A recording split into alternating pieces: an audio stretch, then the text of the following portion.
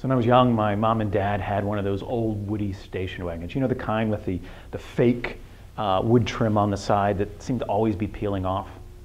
But inside that car was a true innovation. My dad had installed an 8-track tape player underneath the dash. And you have to realize, at that time, there were no cassette players, there were no CDs. The 8-track was the thing to have in your car. The 8-track was invented in the late 50s, but it wasn't until around 1963 that a businessman named Bill Lear decided that he wanted to make a push for the 8-track.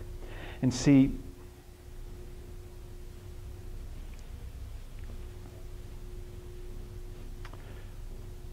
when I was a kid, my parents, they had an old woody station wagon. You know, the kind with the fake wood on the side that seems to always be peeling off. And inside that, underneath the dash, was an innovation, an 8-track tape player. Now, if you don't know what an 8-track tape player is, it's sort of like a cassette, but it's bigger. It's like about the size of a ham sandwich. And in the 50s, people were trying to figure out how they could take music with them. And you know, you can't take a record player in the car with you. And a reel-to-reel tape player was also kind of problematic. I mean, can you imagine sitting here with your reel-to-reel tape player, and as you're driving along, you're reaching back to try to reflip the tape? So somebody wanted to figure out a way to put the reel-to-reel tape player in a portable version.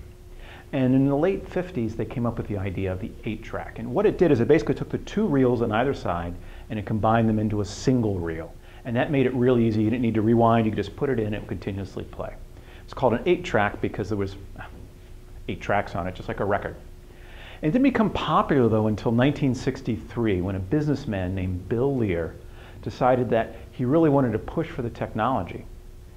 And he and his team at Learjets invented an 8-track tape that could be installed in their airplanes. Soon to follow was Rolls-Royce and Bentley.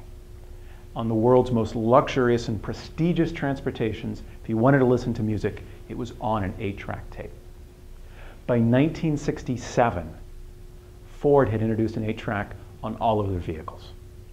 And it was great. By 1970, the 8-track tape player was the #1 consumer electronics market in the world. I mean, imagine it. It's 1965 and you're an 8-track tape manufacturer. Things are going great. Products are flying off the shelf. The technology is getting better each year. It's going everywhere. You are in your heyday. What would you be doing with all that profit, all that revenue that you're getting?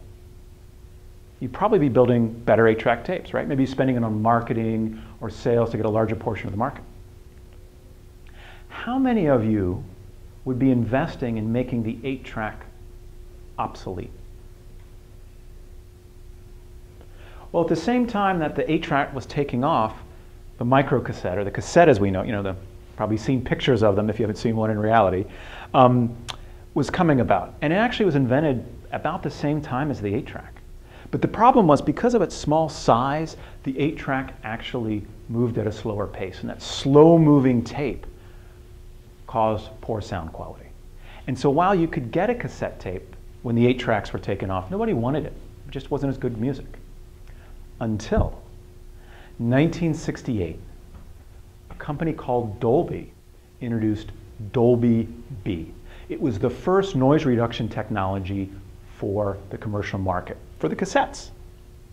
And with Dolby B, it made the sound quality on those old crappy cassettes better than the 8-track tape players. By the middle 70s, the cassette was taking off. By 1980, you could only find an 8-track tape player in my parents' car or at a junk sale. By 1990, the cassette was selling 500 million units per year. But in the 80s, people started to realize that the cassette itself wasn't perfect. It was still analog. You get some hisses and some pops. And for any of you that have had a tape player, you know the tape would get stuck in the machine.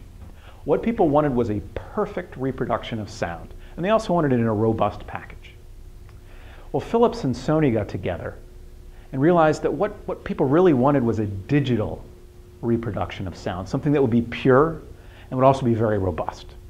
And they introduced the first digital recording of music, the compact disc. And in the 90s, the compact disc became the thing to have. The music was ideal, right? And by 2000, 2.5 billion CDs were being sold per year. How many cassettes? 1 million. From 500 million in 1990 to 1 million in 2000. In a little over a decade, the cassette, who killed the 8-track, had taken over. I think you all know what happens next. We got tired of carrying around 10, 20 CDs, and somebody realized that if we could take all that digital sound and put it into a little tiny box, a little hard drive, that'd be great, right? The MP3 player. And now, well, quite frankly, I just listen to Pandora on my iPhone. Every decade for the past 50 years, the dominant technology in sound recording has become obsolete. Why is that? Was it that people didn't understand where there was value?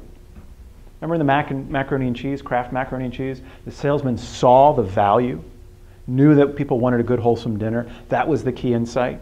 Here, no, everybody knows what the insight is. I want better quality music in a more compact form.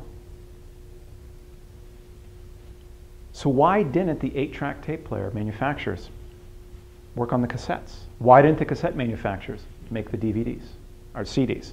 Why didn't the CDs make the MP3s? Remember back when I asked you if you were the CEO of an 8-track tape manufacturer, what would you be doing with your revenue? Would you be investing it in obsoleting your own product? No, that's not what we do. We focus on making what we do better and expanding our market share. I believe every company needs to have 2 COOs, a chief operating officer and a chief obsolescence officer. Somebody whose job it is to go throughout the company, look at the products, the services that you sell, and figure out what is going to make those obsolete. Or more to the point, how do you make those obsolete? Because you think about it, you want to be the one that has the next wave of technology.